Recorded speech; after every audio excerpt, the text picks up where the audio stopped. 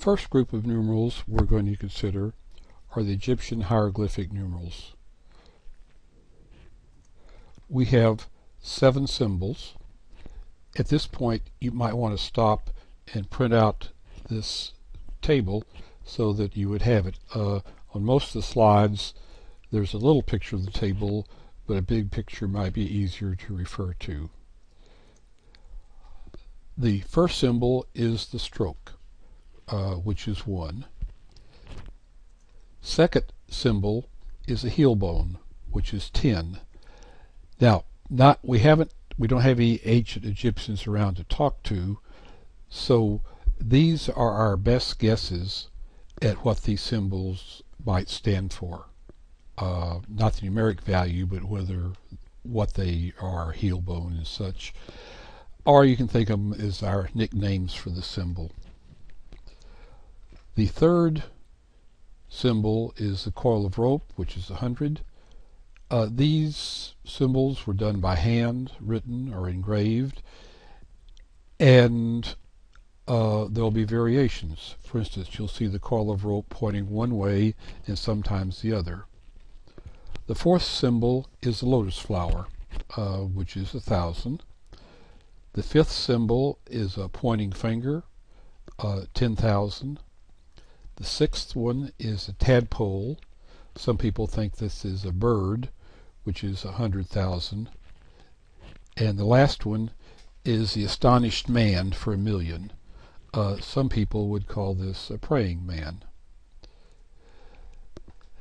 Now we're going to do some examples. I would suggest that you stop at this point and try to do the example yourself, and then see if I have it right. So we want to write 312 as an Egyptian numeral. So first, for 300, we'll put in 3 coils of rope at 100 each. A heel bone is 10, and then there will be 2 strokes for the 2. Second example. Suppose we want to write 25,172 as an Egyptian numeral.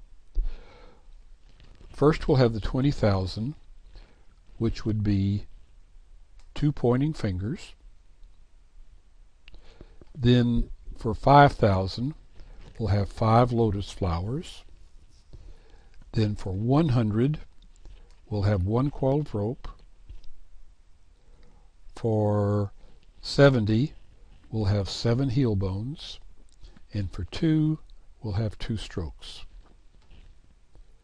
Third example. We want to write 2,307,000 as an Egyptian numeral. For 2,000,000, that would be 2 astonished men. For 300,000, that's going to be 3 tadpoles. There are no 10,000s, so there will be pointing fingers. For 7,000, we'll have 7 lotus flowers. And that's all. We don't have any pointing fingers, any coils of rope, heel bones, or strokes. Fourth example. Suppose we want to write this Egyptian numeral in our number system. Well, we see that there is an astonished man for 1,000,000, a tadpole for 100,000, 2 pointing fingers, 10,000 each, that's 20,000, 3 lotus flowers for 3,000, 1 coil of rope for 100, 2 heel bones for 20. So the total is 1,123,120. Now, I have written these in order, decreasing order. As far as I know, there were no rules about what order they had to be written in. They could be jumbled, stacked on top of each other, written left to right, up, side, up, down. But for readability, it is more convenient to group them.